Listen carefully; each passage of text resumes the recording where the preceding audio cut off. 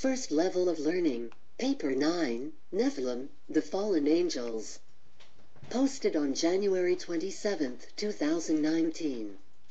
By Wes Penre, Thursday, April 7, 2011. 1. Abstract, the Sitchin version. You who have read Sitchin's Earth Chronicles, or even one or two books in the series, are already familiar with the term Anunnaki-Anu.Na.Ki. Those who from heaven to earth came. Figure 1, Zechariah Sitchin.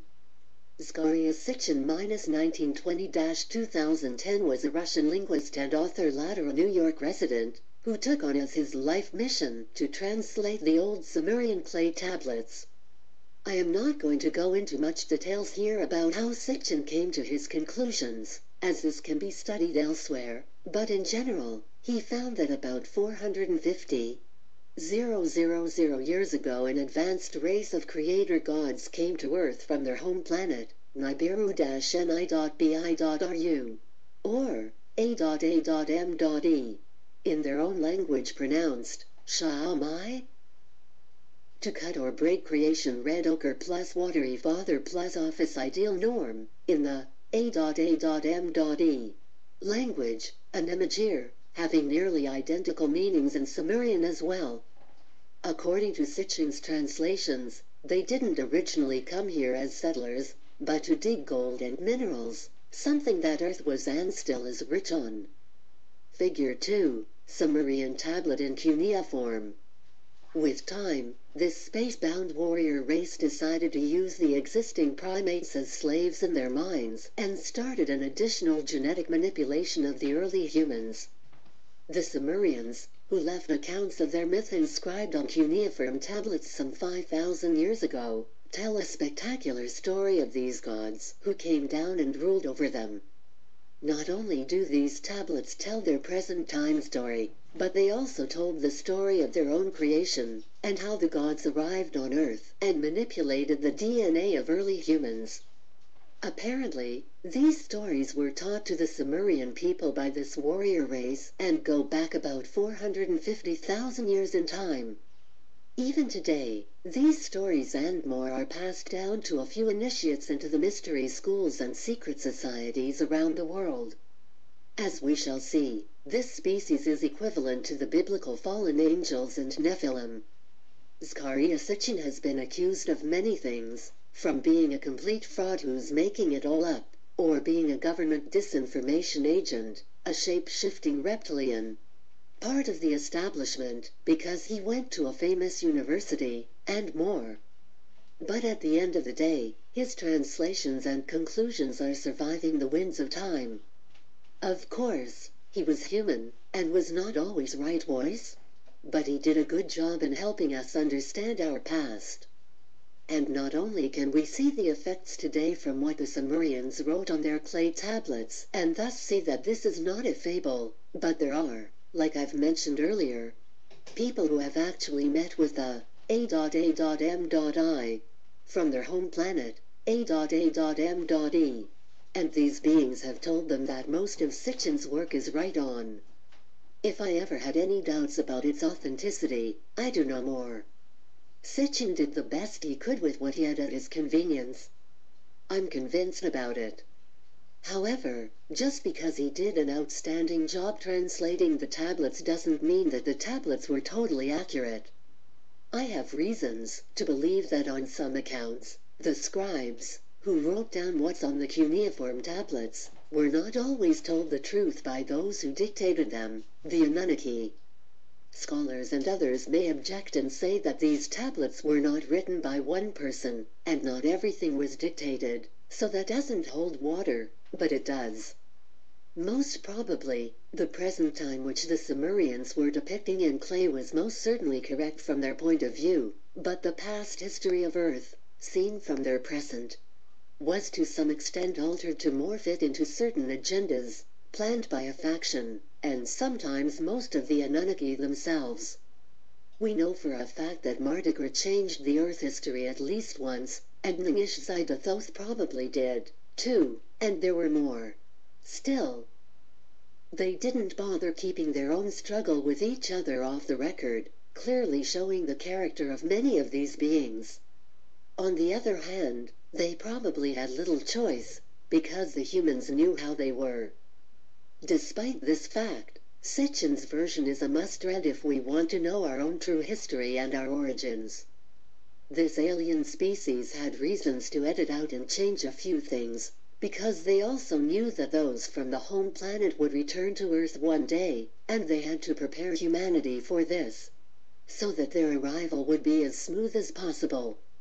In this first level of learning, I will concentrate on the Anunnaki, although there were other alien species here during the time the Anunnaki had their peak time on Earth. The Sumerian scriptures make it sound like they were the only gods here, which was not the case. Somathinji wrote about in Genesis paper number 1, Human Origins and the Living Library. We will bring up other races too in future papers, and in the second level of learning I will tell the deeper story about the Anunnaki as it were, and as it is, according to my own research. However, this subject is so vast everything is, isn't it? That it's more than enough, as a starter, to bring Sitchin's material into new light. And another reason why I am separating out this species from many of the others is that they are the ones who have had the most influence on humankind of all ET races from 300,000 years ago up to present time. The curious thing is that although most people think that this was all in the past, in fact, the Anunnaki never left. Some of them stayed, and there was only a short period of time, during the second half of the first millennium AD, when they all left. And this world was left with humans only for the first time in perhaps 250,000 years. One misconception that I want to point out already now is that some people think that at least we owe the Anunnaki for manipulating our DNA. Without their intervention, we would still be apes running around on the savannas and in the bushes. This is exactly what the Anunnaki want us to believe, and that's one of their best cards. My viewpoint, backed up by research, shows another picture. We shall go into that after the story about the Anunnaki on Earth is told, Sitchin's version, mind you. But don't think for a second that it's not worth reviewing Sitchin's translations. They are gems, in my opinion. If you are not totally familiar with them, and don't know who is who in the saga, please review my papers in regards to the Anunnaki. And if you're new to them, here is the story in condensed form. Before we start discussing the huge influence of the Anunnaki on Earth and human history, I want to pay my tribute, not only to Sitchin and those who came after, but also to the anthropologist, Dr. Sasha Lesson, whom have spent a lot of time putting Sitchin's pieces together in a fluent, coherent format, which makes it read like one compressed novel, through his Enki Speaks essays. This has been very helpful in my own studies to grasp the wealth of Sitchin's research. And I have used Lesson's essays as a resource quite a bit in my own Anunnaki papers to make Sitchin's work more available to the public. Now, before we introduce Sitchin's work further, let's start by going back in time some 4.2-4.5 billion years to see how the Anunnaki themselves were seeded and created. 2. The seeding of the Syrian Anunnaki. There are human scientists, astrophysicists, quantum physicists, linguists, and those with other specialties, who have come together in a physics research group called the LPGC Physics Group California. They are currently meeting with ETs on a regular basis, both in physical, mind-to-mind communication, and through neurosensing. About neurosensing, see my paper, Exploring the Unum, the Ever-Expanding Multiverse. Due to this, we have learned so much more about ET civilizations, both in the past and in the present. Others, like George Lobuono, who wrote Alien Mind, also use neurosensing to connect and interact with extraterrestrial beings. This may sound like science fiction to many people, but I have interacted with this group, read a lot of material over the last year related to these subjects, and to me it is now almost routine. And I sometimes find myself thinking that amazingly enough, almost nobody on this planet knows that this is happening. It's in order to be skeptical about all this, and so was I, for a long time, until I had read so much astonishing material and connected the dots, that there were no longer any doubts in my mind that this is actually going on. In the sections, Present and Future Challenges and Solutions, I will go into much more details about this group, how things are connected out there in the multiverse, and what I know so far about what is going on here on Earth and in Earth near space. The following story about how the A.A.M.I were created was told me by Dr. A.R. Borden from the Life Physics Group, California. Some 4.2-4.5 billion years ago up to about 6 billion years ago or longer. The time frame is uncertain. Life was seeded on a planet which orbited Sirius C, which then was a bright, hot, blue star, probably of spectral class B, a blue star sun. This planet is the same one we today call Nibiru. It was surrounded by 11-12 satellites, and the planet itself is about 6 times the size of Earth. As we have discussed in a previous paper, life doesn't magically appear in the universe. It is seeded, or panspermed, which is the technical term for it. Figure 3, tall white female. Nibiru, A.A.M.E, was panspermed by an older race from a neighboring star system. We know this to be true, but who really did it is still not totally clear. There are a few theories, though, built on information gathered by contacts with different ET groups, so I am going to be flexible here and give a couple of theories. This murky area needs some more research, though, and there is just a matter of time before we will know. I will eventually write an update. The first theory is given to me by Dr. Borden is that the Nibiruans were panspermed by a race known in UFO circles as the Tall Whites. This humanoid ET group, 5.7-9 feet tall, with snow-white hair, almond-shaped, oval eyes and white skin, are still here on Earth, occupying a base in the Nevada desert, close to Nellis Air Force Base AFB. They have hinted that they come from a star system close to Arcturus.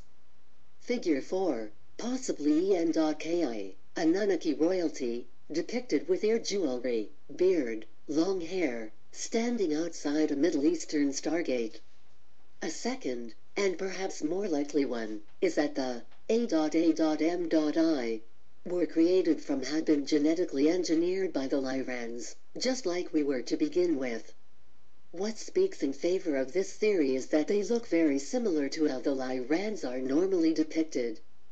Caucasian-looking, much taller than today's humans, and the men almost always had full beards, sometimes braided, and the men also often had long hair.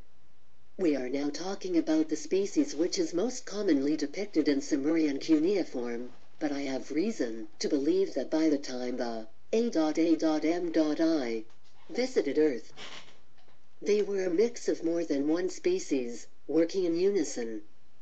At least one of these other species was reptilian. Figure 5, statue from Old Summer, which clearly shows a reptilian being.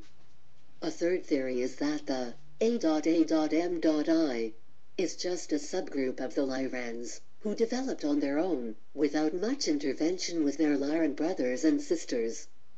They created their own reality, became conquerors of their own, and teamed up with whomever they wanted. In this version we are going to use the Tall Whites. TWS are their creator gods until we can get that confirmed or not. The way the TWS look, we can see they are also originating from Lyra. Perhaps 2-3 billion years after Nibiru had been seeded and intelligent life forms had developed on the planet, the A.A.M.I noticed that Sirius C was becoming unstable and would soon turn into a nova. When this happened, it would wipe out all life on the planet. If we use the Borden's version some of it which he got from the A.A.M.I themselves. By the way, what the TWS did was to speed up the evolution on Nibiru. so that the humanoid species they had seeded with their own DNA and from other more primitive species could become advanced enough to space travel and perhaps be able to leave the star system before the inevitable catastrophe. 3. One catastrophe after another. According to LPGC, not too long before Sirius C became a nova, the A.A.M.I were turned into a civilization Type 1, with help from the TWS. In order for the A.A.M.I to survive the upcoming catastrophe, the Nibiruans were taught how to control the energy resources of their giant planet, and also how to control earthquakes, weather changes, and energy resources. In addition, they learned about genetic engineering and manipulation of DNA. This showed to be vital for their survival, because if they were not at least a Type 1 civilization at the time for the catastrophe, the whole species would have been extinct when the planet was engulfed by the red giant, which is the next step in a star's development after the nova stage. The red giant would have absorbed Nibiru and burned it to ashes, something that probably happened to the other planets in the Sirius C system, if there were any. Figure 6. Sirius A, B, and C, showing their relative orbits around each other. Xylanthia is a planet which is supposedly still orbiting Sirius C, but is not Nibiru. I am still gathering information on what exactly happened next, but it seems that for some reason or another, the A.A.M.I went to war against the Tall Whites, their own creator gods, and they defeated the TWS and won the war. What I heard was that the conflict is still unresolved, and the A.A.M.I and the Tall Whites are still enemies, although they are no longer openly fighting each other.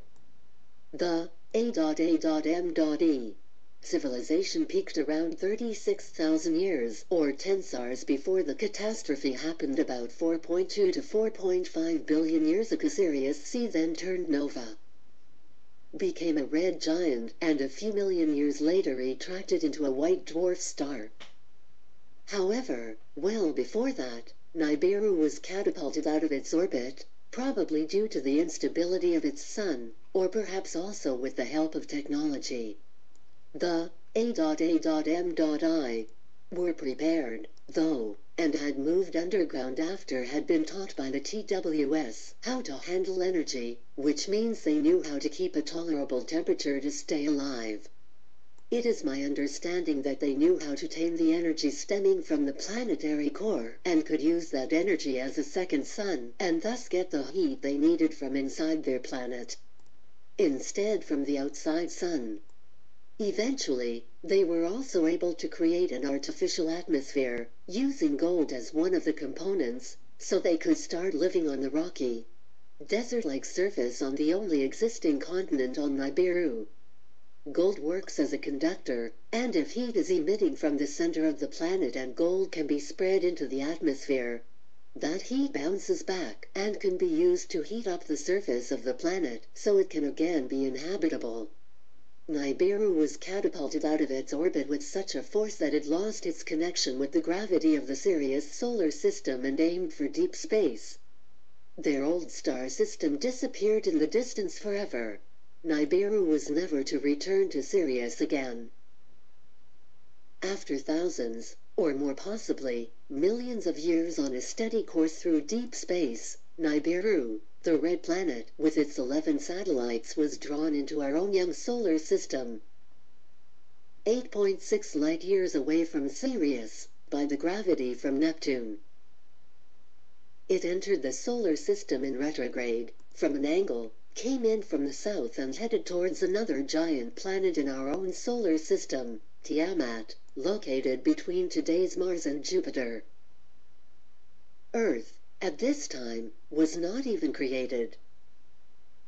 One of Nibiru's satellites hit Tiamat and split it in half before the red planet left the solar system and continued its journey back into deep space.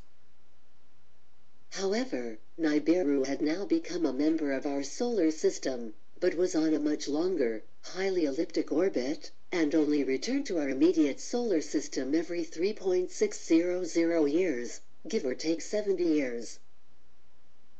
Both Borden and Sitchin tell us that Tiamat was destroyed this way, while all metaphysical sources, independent of each other that I've listened to, are saying that Tiamat and Mars were populated long after Earth was created.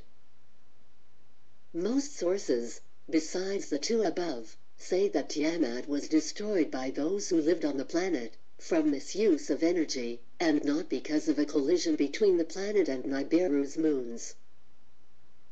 However, for our purpose, we are for now sticking with Sitchin's version. So, 1 hour later, the newly adopted planet came back and hit the same spot again. This time it split one of the halves of Tiamat into pieces, which thereafter became the asteroid belt. The other half of Tiamat was thrown out of orbit from the impact and came closer to the Sun. This damaged planet became Earth. We can, allegedly, still see evidence of the impact from Nibiru's satellite when our planet was split in half, in the Pacific Ocean. Once again, Nibiru left the solar system for another star, leaving Earth to its fate. Figure 7, Nibiru hits Tiamat, and Earth kicked out of its orbit. What happened next is what was described in my previous paper, Human Origins and the Living Library. After Earth had been seeded by the founders and eventually the vegans, and the Lyrans continued where the founders left off.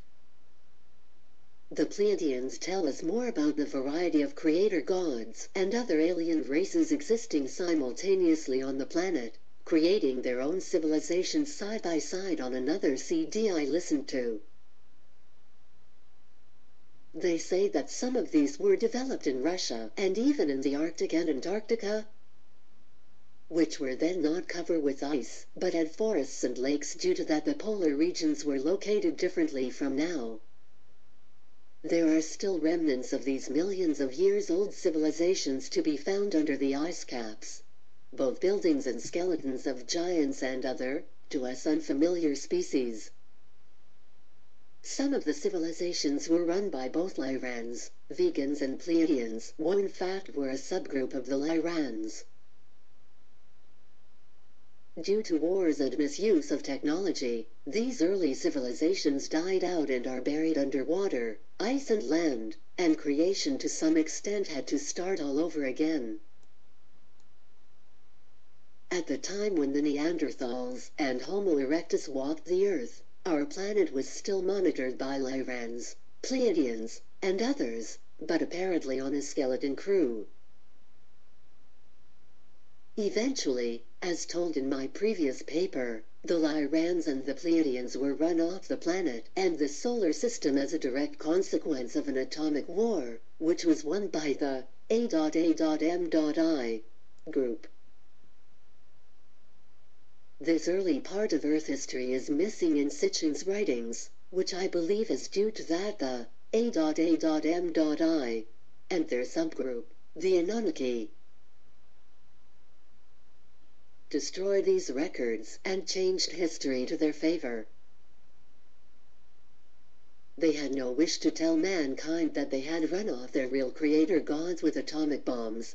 They wanted to make us believe that the Anunnaki themselves were our creators.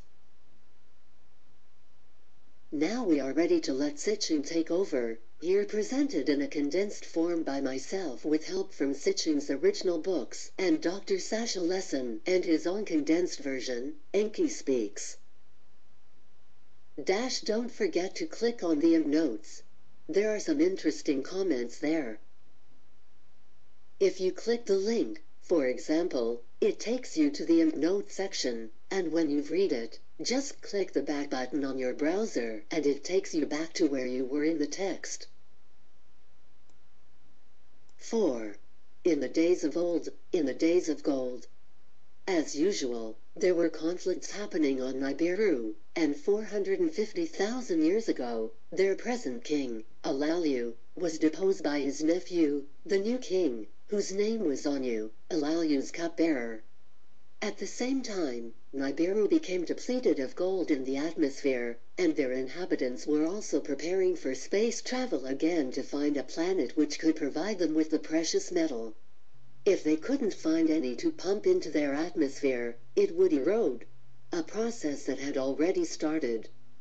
Apparently, they used gold because it's an excellent conductor, and because they no longer had a sun to warm up the planet except for a very short time every 3,600 years. When their planet enters our solar system, they could use this precious metal to warm up the atmosphere, probably by using the heat that was emitting from the core of the planet. Figure 8. A young Anu, Alalu's cupbearer. However, there was a problem. The average lifespan of A.A.M.I is a little over 100 SARS minus 360,000-420,000 Earth years, taking into account that they stay on their own planet. But their lifespan could be extended much more than that with the help of technology, which I will cover later. As explained in my paper, known life forms within the Milky Way and beyond, minus 2011, when we are born, we are indexed into the planet we incarnate to and are subjected to their sense of time, which is different on different worlds. Here on Earth, we are indexed to live 70-120 years at most, while on Nibiru it's 360,000 years. Every species we know of in the galaxy and beyond are working on extending their lifespan as part of their evolvement. And once the technique is found, usually through the above-mentioned nanotechnology, a species can extend their lives considerably. The A.A.M.I also were capable of using nanotechnology and could extend their lives up to perhaps a couple of million years, or close to it. However, just like here on Earth, on Nibiru there were people, more or less fortunate. The kings and those of royal bloodline could choose to use nanotech if they wanted to. Apparently not everybody did, and live almost forever, in our terms. But the average worker was normally not allowed to use it, perhaps because of population control. Still, as soon as they leave their planet, their lifespan shortens quite drastically, because they are no longer subjected to the same time indexing as on their own planet. If a species has a short lifespan, as humans do, we could gain from leaving Earth, but in the case of the A.A.M.I, it was the opposite. The solution again was gold. This species uses nanotechnology while on planet and monatomic gold when off planet to keep themselves relatively young. Apparently, it doesn't totally do the trick, but the shortening in longevity is marginal if using gold when spacefaring. So, in other words, the A.A.M.I were needing gold, both for their depleted atmosphere and for space travel.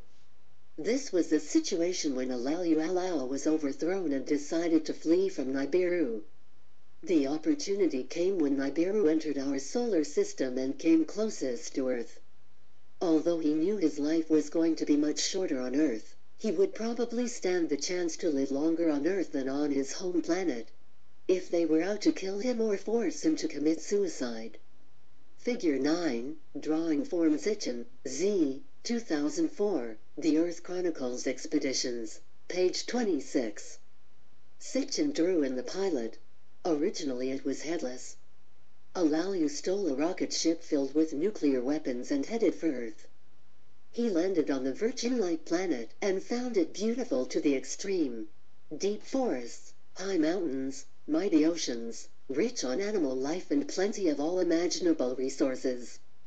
Still, he chose to land in a rocky desert because that's what he was used to from his own rocky, desert-like home planet. When he noticed he wasn't followed, he relaxed and started exploring his environment more carefully, and one day he found gold and other minerals, in abundance.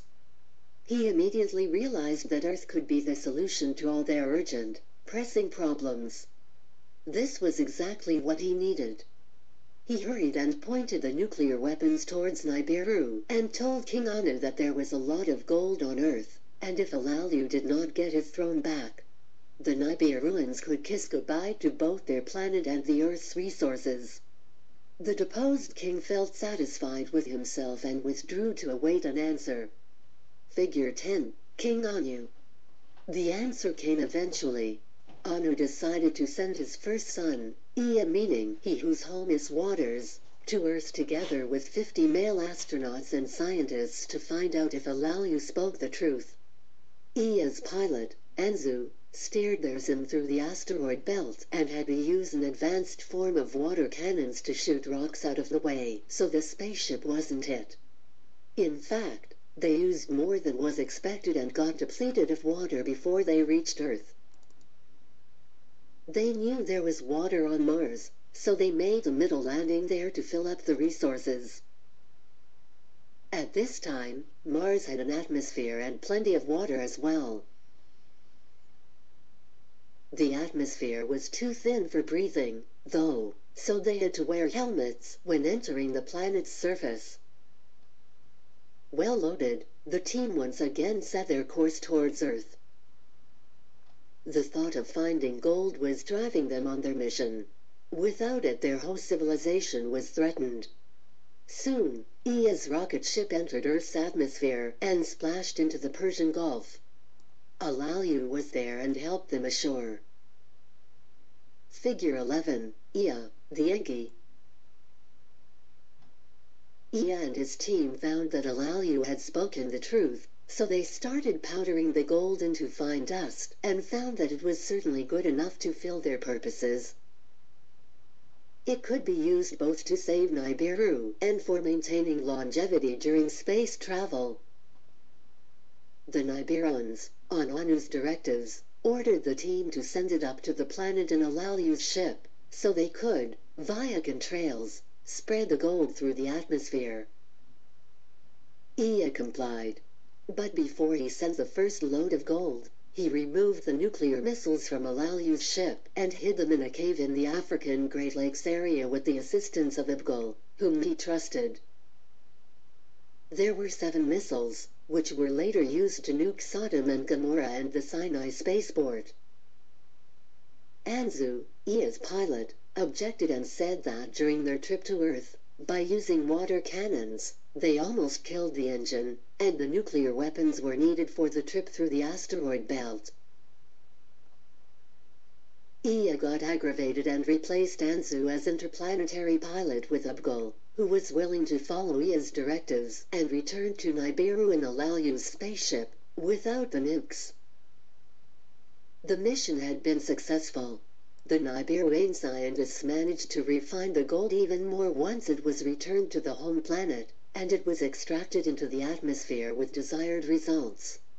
Anu was pleased and left Ea and his crew on Earth, while Nibiru left the solar system for yet another long, elliptic journey before the planet once again entered our solar system after one czar.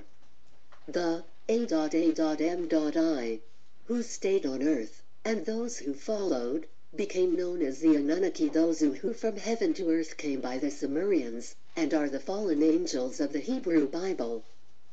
Says Sitchin, the ones who stayed on the home planet Nibiru are equivalent to the biblical Elohim. When Nibiru finally returned, the planet's atmosphere was once again almost depleted of gold, and to their disappointment they noticed that Ea hadn't been able to collect very much new gold on Earth. However, it was enough to once again fill the atmosphere. Ea decided to make another flight over the planet and suddenly found gold in Southeast Africa. Lots of it. He was very excited when he announced this to the home planet. Ea must have been quite lazy, or caught up in something he thought was more important than to provide his home planet with life-sustaining gold. Or he would have come up with this idea earlier and been able to find the solution well in time before Nibiru's next passing, and not after the fact that Nibiru returned, finding himself almost empty-handed. Or perhaps, for some reason he didn't have access to the equivalent to a shuttle or an airplane while left alone with his crew on Earth. It's hard to believe that's the case, though. Namer, Ea's half-brother and Anu's second son, was angry and jealous that Ea was assigned the Earth mission, and when he heard the news that his brother had found huge veins of gold, he questioned it. He said that Ea had promised a lot of gold from the waters of the Persian Gulf, and look, the source was depleted almost immediately. Namor wanted proof, not only of gold, but the abundance of it. Figure 12. Namor, the Enlil. Anu agreed, and sent his second-born down to Earth to see for himself. He found that indeed there was probably enough gold in Africa to save the planet, something Namor had to admit. Ea and Namor had always been competitors, and both wanted to be in charge of the Earth mission, so the former played a trick on Ea and Anu. He sent a message up to his father on Nibiru that he, Namor, needed to be in charge of this mining project, and Ea should work under him. Besides, Alalu started getting restless down on Earth and had started ranting about being king of both Nibiru and Earth. This message made King Anu come down to Earth in an effort to resolve the issues. This was not the last time he had to resolve conflicts between the two competing half-brothers. He found Ea and Namor in dispute with each other, so King Anu decided to draw lots, and Namor won. Discouraged, Ea was sent to South Africa to start the mining, no longer in charge, and he brought his team of Anunnaki with him. This happened 416,000 years ago. Ed in Mesopotamia was assigned to Namor, who now earned the title, the En.Lil, Lord Command, while Ea was granted the oceans as his domain and put to govern Abzu Southeast Africa, becoming in charge of the mining project. Namor was the one who gave Ea the title, the En.Ki, Lord Earth. Much later, in Greece and Rome, Ea became known as Neptune and Poseidon, respectively. The Enlil became Zeus and Jupiter, respectively. As a side note, we still can find many hints of the Anunnaki influence on our language. One of them being Enki, Lord of Earth, falling back on Ea, which most possibly gave the name to our planet, Earth. Next thing King Anu had to deal with was the former King Alalu. Anu confronted the old king and they started wrestling. Anu was the younger and stronger one, and put his foot on Alalu's chest while he was lying on the ground, a sign of victory. However, when Anu let go, Alalu bit off Anu's manhood as a last revenge. This is something the Anunnaki gods do as a principle, it appears. Often, when they defeat each other in battle, they cut off each other's manhood and throw it away so that person can't reproduce anymore.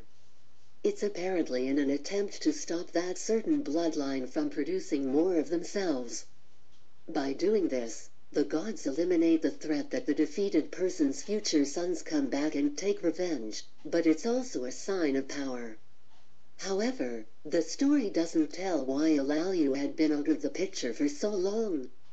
He threatened to nuke his home planet if he wasn't getting his throne back, but when Ea came down to check it out, he took over and started delivering gold to Nibiru.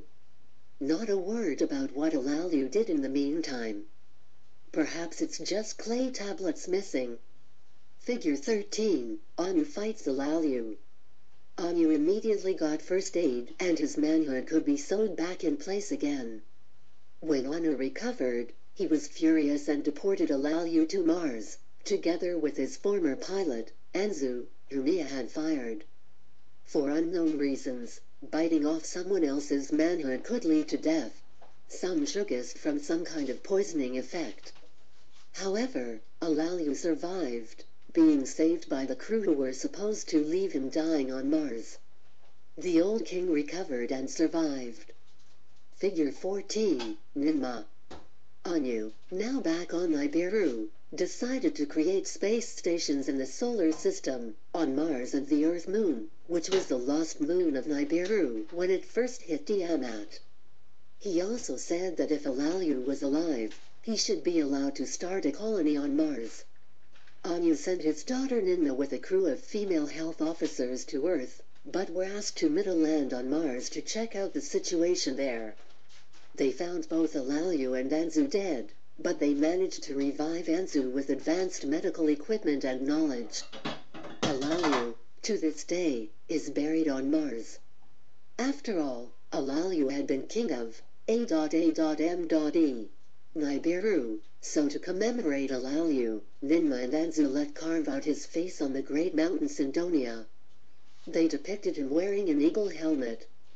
Ea later married Amkina, who was Alalu's daughter, and their offspring was Marduk, who had a great influence on humankind, often in not so favorable manners. Before Ninma left Mars, she gave Anzu 20 of her people to build the first way station for the gold freighters. Figure 15, Alalu's face on Mars photographed before the NASA cover-up. 5. The unsettling settlers. Ea and Namor, as we've mentioned, were half-brothers.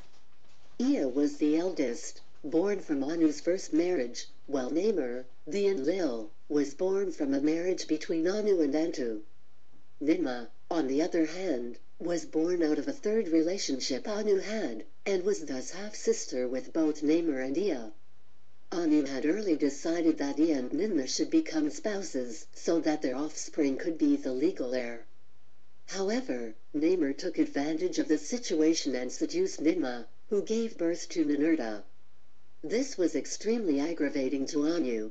He was furious, but couldn't do much about it, except forbidding Ea and Ninma to be spouses after this incident, and instead Amkina was chosen for Ea. When Ninma and her crew of nurses and health officers landed on Earth, the Enlil once again tried to seduce her, but failed in the attempt. He promised her everything she needed for her project to be a success, but she refused to have sex with him again. Instead, much as a revenge, it seems, Namor raped Sud, one of Ninma's beautiful nurses, an incident which had some bad repercussions. So, Anu was furious, and Ea was as well, understandably so. He felt his brother had taken advantage of the situation to guarantee an heir of his direct bloodline on the throne. This was just one of many incidences causing conflicts between the two half-brothers. This conflict goes on up until today, as both of them are still alive. Before 50 of the Anunnaki, Namor was punished for rape by being exiled from the cities. Namor left today's Lebanon together with Abgul, who became his pilot. However, unbeknownst to everybody, Abgul was the man who had seen Ea hide Alalu's missiles.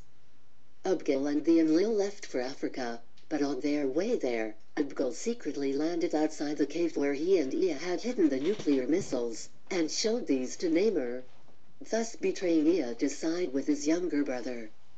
Namor and Abgul kept their knowledge secret, and Namor decided he could potentially use the weapons if needed in the future to gain power. Now, the Enlil again approached Sud, whom he raped, and asked her to marry him, mostly to regain his status, I would presume. Sud said she'd only marry him if he made her his royal wife, and so he did. She became Enlil, Lady Command. Just like Namor had foreseen, he was pardoned and the marriage took place, whereafter Namor could return to Lebanon. He was very pleased, because his status was now even strengthened. He knew where the nukes were, and he got a royal wife, who bore him a son, Nanner, the first Anunnaki born on Earth. Their second child was added. Nanner, however, is going to be a major character in our drama as we eventually come up to present time. A detail of the stele of Urnamu showing King Urnamu making an offering to the moon god Nanner. The stele dates to 2060 BC, image by Betman Corbus Ninma, who forgave Namor when he married Sud-Enlil, could now, with King Anu's blessing, start interacting with Ea again. The two met in Eden, and Ea made her pregnant. He told Ninma to give him a son, but she gave him a daughter. They tried again and again, but daughters were all they got, one after the other. Ea comforted himself in his despair over the fact that he couldn't get a son by flying a Reshkigul. Namor's son's daughter, to Cape Ogulhaz on the tip of South Africa, and seduced her. She brought him his first son, Nimish Zidathoth, and Ereshkigal took command over the monitoring station on Cape Further, he bore his second son, from birth, and was in charge to run the mining operations in South Africa. Nishzaida, on the other hand, had a foot in each camp. The Enkiites and the Enlilites, because both brothers' blood ran through his veins, and he supported them both over time. When Ninmah refused to let Ea impregnate her anymore, Ea sent for his wife and son Nibiru, Damkina and Marduk. On earth, Ea and Damkina started to beget Ea's own son, the Enkiites, whereof Dik, Ea's firstborn, and his earthborn half-brothers, Nergal, Gibel, Damuzi and Nangal, became the first members. Namor Enlil also begat his own clan with his son Enlil. They had two sons together, Nanner and Adad, whom reinforced him and his eldest son with Ninmah, Ninurta, in their conflicts with the Enkiites. If we stop here in the story for a moment, we notice that the gods were pretty promiscuous, and seldom stuck to one woman or wife. The same went for the women. They all slept around with each other, and incest and inbreeding was the game of the day to strengthen their position in the hierarchies. All these beings mentioned so far, besides the Anunnaki who worked in the gold mines, were young royalties, spoiled, power-hungry and arrogant. After have read most of Sitchin's books and other authors' work on the subject, I can't help but think about them as big, spoiled children, playing with fire. They may have been brilliant in many ways, but it seems to me they were bored as well, and created games that sometimes had some pretty serious and nasty consequences, as we shall see.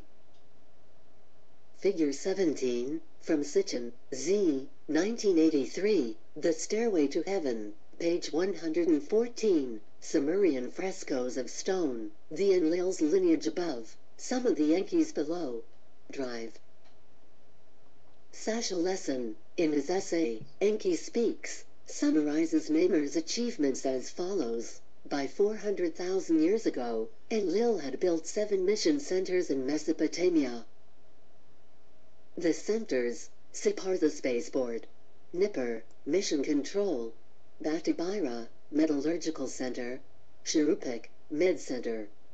He built his communication center, the DUR.AN.KI, the Bond Heaven-Earth, a dimly lit chamber essential for talk with rockets en route between Nibiru and Earth. At Nippur. In years to follow, Nibirans and the slaves they drafted will war for the Duranki.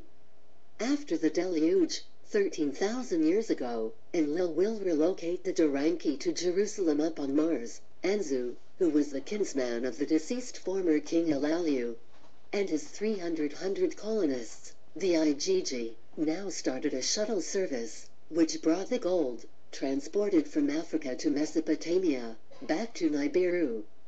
There it was pumped out in the atmosphere, and the planet was slowly healing.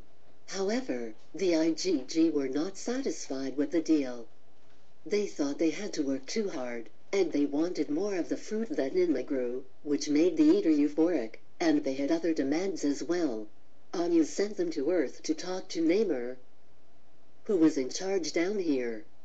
Reluctantly, Namor granted them a visit at Nippur, his capital. However, while Namor undressed, Anzu stole the key to the control room akin of computer crystal and ran away. With this power tool, he now illegally claimed ownership of both Earth and Nibiru, and the IGG stood behind him. This was also a perfect way to take revenge on Anzu's kinsman, Elaliu, he thought. To escape, Anzu forced Namor's pilot, Abgul, to take him back to the spaceport, Shirupik. Ninurta, Namor's eldest son, took action and hunted Anzu down.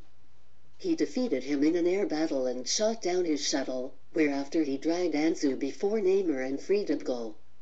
The 7 who judged Ea, Damkina, Marduk, Nanner, Namor, Ninmah, and Ninurta sentenced Anzu to death, and Ninurta was given the task to execute him, which he did.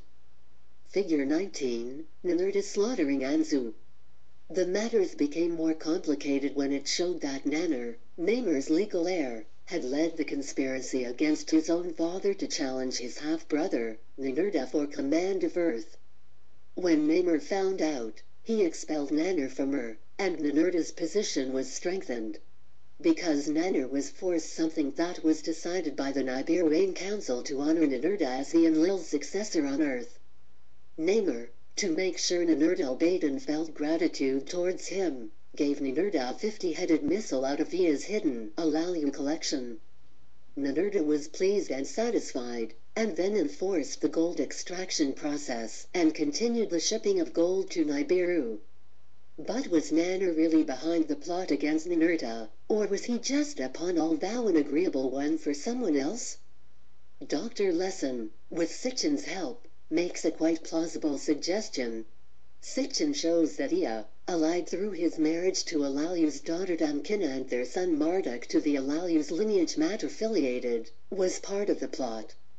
It was with Ea's connivance that Anzu, kinsman of Alalu, is admitted to Enlil's inner sanctuary for energy source crystals, vital computer chips, orbital data panels, and control buttons for Earth and Earth Nibiru, Mars communication.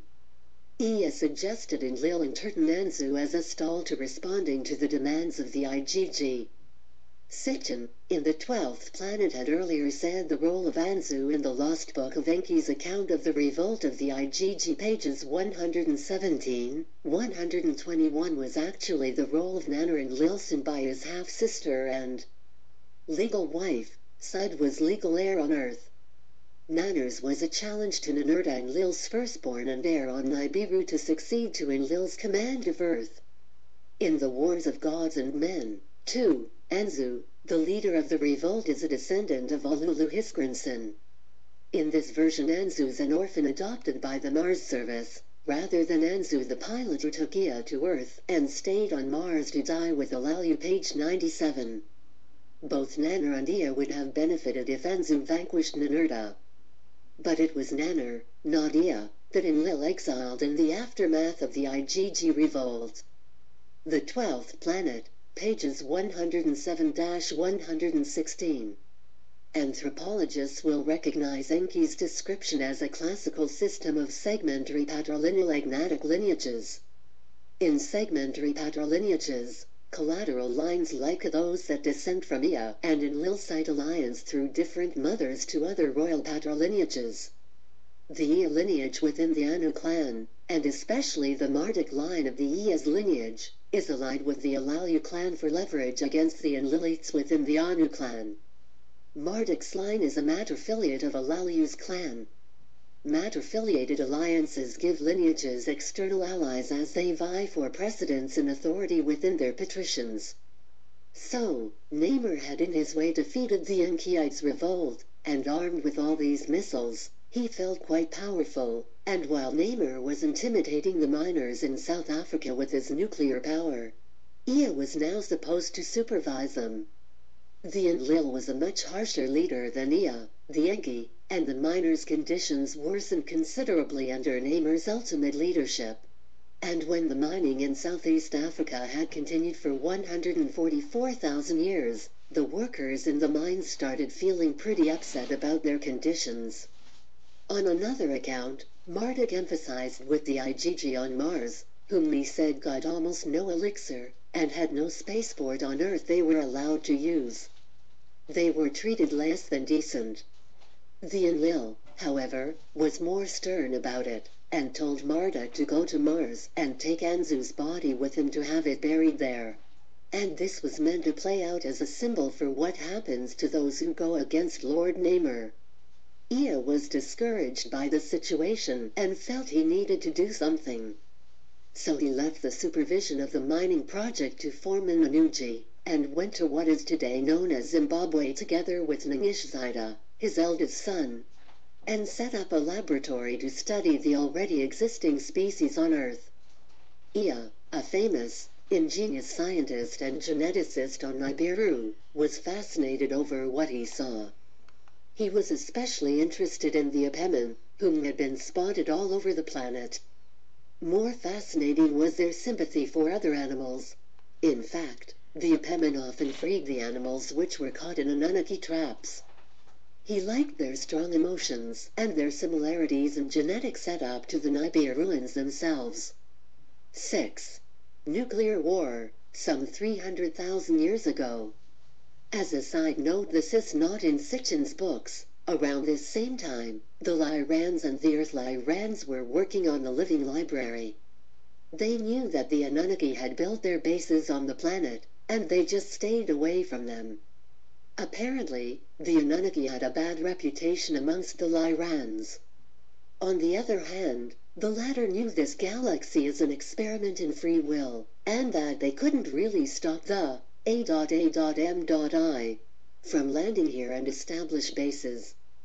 However, the Lyrans were protective regarding the Living Library project, and while working on the side, they probably kept an eye on the Anunnaki. They continued their project. The Anunnaki must have been well aware of the Lyran presence. In South Africa, the miners complained that Anuji treated them too harshly, and when Anuji brought up the issue with Ea, the latter sided with the miners. Knowing more about how these two half-brothers, Ea and Namor, thought, we can pretty well understand the plot that took shape in Ea's head. He contacted the miners and had their leaders conspire with him. He wanted them to continue nagging and complaining to bring Namor's attention, so that Ea could introduce a solution, a new species. The miners were more than happy to go with Ea's suggestion. When the miners started acting out, the Enlil was called upon the scene, and Ea returned from Zimbabwe. In Namor's presence, the miners put their mining tools on fire, backstabbed and even took Anuji as hostage, crying out how horrible their situation was. Many of them left the mines, headed for Namor's base, and surrounded it. The situation got out of hand, so Namor called for King Anu to resolve the situation. Namor was furious and wanted the revolting leaders executed, and with them, Ea as well, because he hadn't been able to keep them in check. Anu arrived at the scene and evaluated the situation and sided with the miners. He thought they were inhumanely treated, and that something needed to change. Ea told Nimishzida that they should create a Lulu, a primitive worker, to do the miners' job. These beings already existed, and all they had to do was to mix their genes with theirs, like two serpents entwined, double helix DNA, and they would have the perfect hybrids to do the job. That way, the Anunnaki workers in the Abazu Africa could be relieved once and for all. Namor, on the other hand, when been informed about the project, objected to it.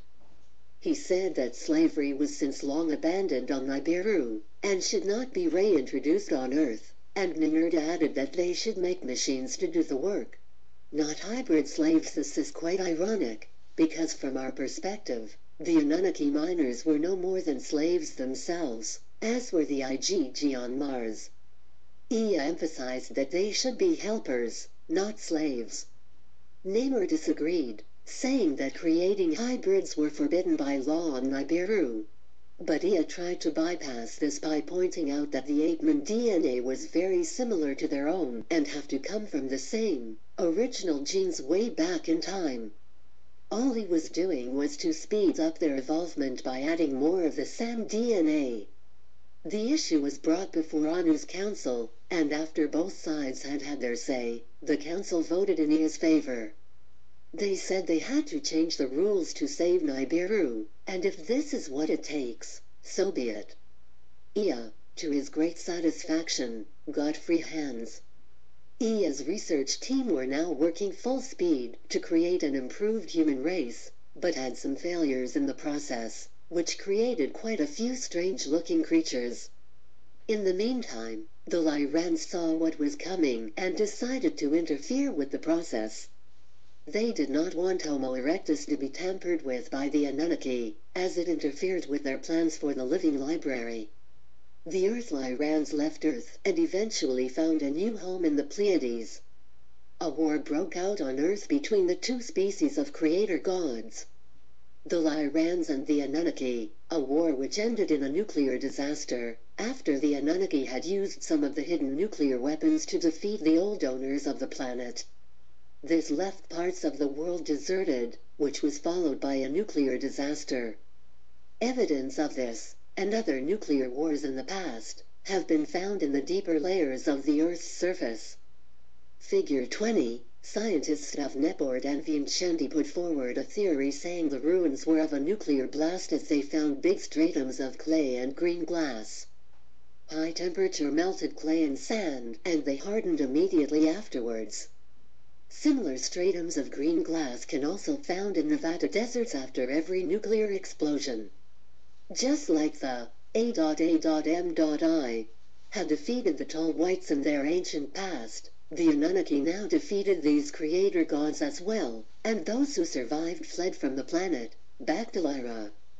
However, some of the Pleiadians came back to Earth later and started working with the Anunnaki instead with their new seeding project, and the Renegade Group, which is currently channeled through Barbara Marciniak, are doing so to take care of their karma from have done so. They consider Ea being their ancestor, which can be explained by Ea have had sexual relationships with Pleiadian females on the side. Something that happened a lot among the gods, as we have seen already. Many of them are not exactly monogamous, but very sexual and can thus be quite promiscuous. After the destruction created by the atomic war, Earth now had new owners. The Anunnaki had just conquered a new world and expanded their empire with new real estate. But the original planners had not given up on Earth. The Lyrans and later on, a renegade Pleiadian group, were determined to continue their living library experiment in the future and have since then monitored the situation, in wait for the time when we humans will be able to activate our DNA and evolve, and thus escape from their oppressors. This time has now come.